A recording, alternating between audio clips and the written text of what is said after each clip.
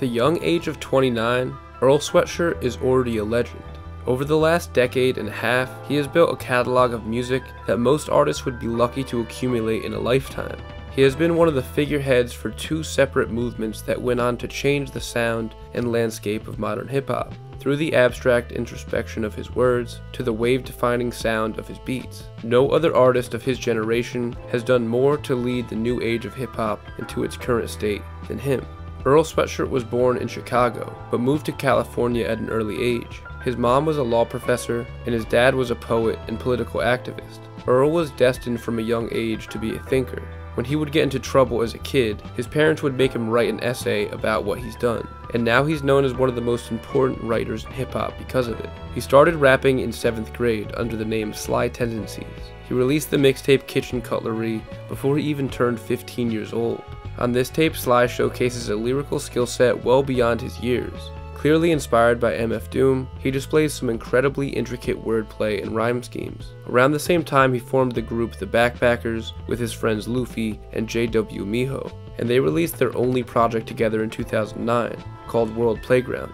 His early work as Sly Tendencies caught the ear of Tyler the Creator, who was putting together a group called Odd Future, and Thebe soon would change his name to Earl Sweatshirt and become a member of the group. In March of 2010, he released the mixtape Earl at the age of 16. This was his first official declaration that Earl Sweatshirt was a voice of the future of hip-hop. He expanded on the intricate wordplay of his first mixtape while adding a touch of the macabre. There was a darkness within his words on this project that gave him a maturity level way beyond his peers. He raps as Earl Sweatshirt almost as a fictional character, committing crimes and living a life of debauchery. To teenage rap fans all over the world, this was exactly the voice that they needed to hear. An MC with the mind state of their peers, but the skill set of a legend. His words became an outlet for the youth of hip-hop's next generation. At the young age of 16, Earl was already getting called a hip-hop prodigy, but he wasn't even able to reap the rewards of his success just yet. Around this time, his mother sent him to Samoa, to the Coral Reef Academy, a therapeutic retreat school for at-risk boys, because he had been getting into trouble. Attending the academy made him absent from much of this era of Odd Future's music, so the group and their fans started up the Free Earl movement, helping to build his popularity while they awaited his return. While in Samoa, he did a lot of reading, most notably the biography of Malcolm X, and he wrote a lot as well, even penning his iconic verse on the Odd Future posse cut, Oldie. He returned home with the help of Layla Steinberg, who was known at the time for being the first manager of Tupac Shakur, and she has been Earl's manager ever since. 2012 was Earl's grand return to America, and really his coming out party as an artist. He was only 18 years old, and he was one of the most exciting young artists in hip-hop. At this time, there was a new wave of artists pushing hip-hop into its next generation. Earl and his Odd Future comrades were joining Black Hippie out west, as well as the Beast Coast movement and ASAP Mob out east. This time was a changing of the guard for hip-hop, bringing back a focus on innovation and lyricism, helping the old heads regain their faith in the future, and giving the next generation of rap fans a movement to call their own. Odd Future was the voice of the youth. Their music and personalities channeled the feeling of youth angst and experimentation. They even had a classic Adult Swim TV show called Loiter Squad, giving their fans a chance to see every aspect of their creativity and voices. Earl was pretty much the younger brother of the group, and while he was making a name for himself with his feature verses, mixtapes, and personality on the show, he was only just getting started. In August of 2013, Earl Sweatshirt released his debut album Doris. The album felt as big as a debut album should, with production from the Neptunes, RZA, Tyler the Creator, and Bad Bad Not Good. Earl also handled a lot of the production on here himself, under the alias Random Black Dude. Earl handling much more of the production allowed the album to feel much more personal to him, with him blending the emotional introspection that he'd go on to master into his lyrics. Earl is responsible for introducing a new generation to abstract lyricism, with unique wordplay and a passion for poetic imagery. Doris announced Earl Sweatshirt as one of the most important rappers of his generation, and he would only top that going forward. His second album was announced to be called Gnosis, but he ultimately decided to change its title to I Don't Like Shit, I Don't Go Outside. This ended up being the perfect name for the album. Its lengthy title made the album instantly iconic, and the project's darker subject matter was reflected perfectly. On this album, Earl Sweatshirt, the writer, takes full form, channeling his distressed emotional state into a record that breathes with him. Every track on here but one was produced by Earl. The production on this album sits with the mellowness of Solitude, and the project sounds like an idle mind sitting with his self and spiraling deeper and deeper into his own thoughts. Earl Sweatshirt is like a painter with his words, with every line made from beautiful strokes that add up to a surrealist self-portrait. On this album, he deals with his struggles with addiction, anxiety, and depression, and the album has become a signature favorite for many young fans going through similar issues. Odd Future is one of the most important rap groups of the past 15 years. They introduced a new generation to new sounds of hip-hop and humanity. There was no inciting incident that broke the group up, but they did slowly drift apart over the next few years, which gave Earl a chance to rediscover himself as a solo artist. Earl spent the next few years away from the mainstream spotlight, finding inspiration and experimenting with his sound to discover who Earl Sweatshirt would be in his 20s. In 2015, he released the EP, Solace. He released the EP on YouTube with the description, "Music from when I hit rock bottom and found something." He dedicated it to his mother, and it's grown to become one of the most intriguing projects of his career. It's only 10 minutes long, but its subject matter ranges from addiction to insomnia, and the production is a low-fidelity jazz hop into the depths of depression.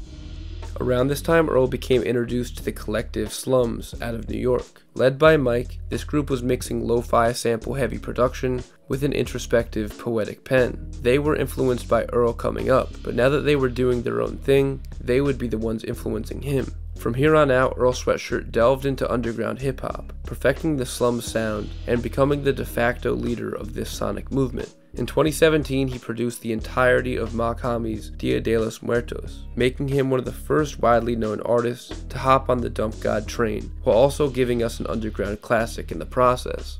Earl Sweatshirt's next album was 2018's Some Rap Songs, which is the crowning achievement of his career. Dedicated and themed around his father's recent passing, this album is an impressionistic look at life through the music he's able to make. The album is fragmented, like clips of memories cycling through a mournful mind. The samples are chopped up from songs that reminded him of his father, and his words are the stream of conscious poetic ramblings of a man trying to piece it all together. This is one of my favorite albums of all time, and a definitive landmark of modern hip-hop. There was a few years between I Don't Like Shit, I Don't Go Outside, and Some Rap Songs releasing, so this is an album that defined Earl Sweatshirt's legacy, graduating past the teen rap star persona and into a bona fide hip-hop legend, with multiple great eras of his career to back it up. The release of this album paved the way for artists like Mike and Navy Blue to step onto the scene as two of the most exciting young artists working today, and Earl was seen as the figurehead of this movement. He released the Feet of Clay EP in 2019, further expanding on the feel and direction of Some Rap Songs.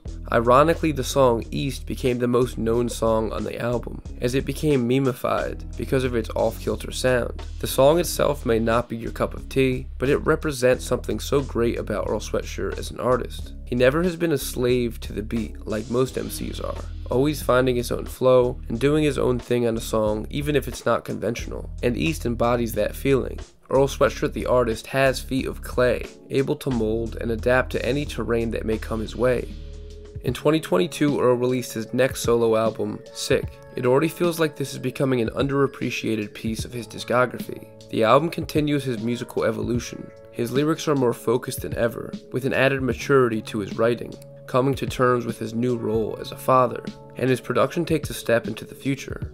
Earl Sweatshirt's production throughout most of his career feels very nostalgic, with aged lo-fi fuzz to the old sampled sound waves. And while Sick still has that, it also embraces a more modern approach. This one wasn't produced entirely by Earl, as it has production from Theravada, The Alchemist, Sam I Am, Navy Blue, Black Noise, and more, so it's a little more varied than the usual Earl Sweatshirt project. The album's lead single 2010 has drill-inspired production, showcasing Earl's versatility, and nodding to the reality that Earl is not locked into any sound, and he could have many musical evolutions to come in the future. The Alchemist has been a frequent collaborator of Earl for much of his career, and there has long been rumors of the duo teaming up for a full album. They even teased a few years back that they already secretly released an album on YouTube under a fake name. No one was ever able to find it if it did exist, but they did finally end up releasing Voir Dire in 2023. This was one of the most anticipated albums of last year, and it did not disappoint. Voir dire means speak the truth in French, and that is exactly what this album is about, speaking the truth. This is one of the purest incarnations of true hip-hop that we've gotten in years. This album came out 10 years after Doris, and Earl sounds so much more fulfilled and purposeful, while still maintaining an aura of mystery around him.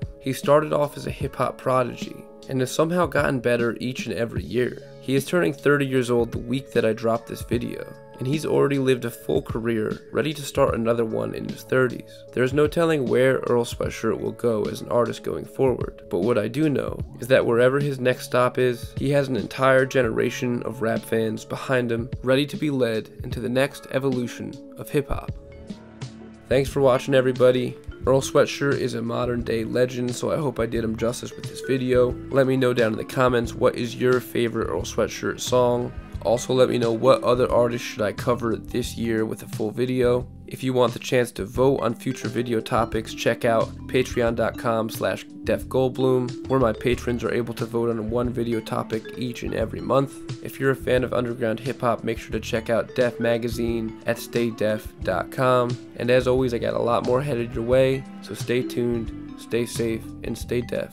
Thanks for watching.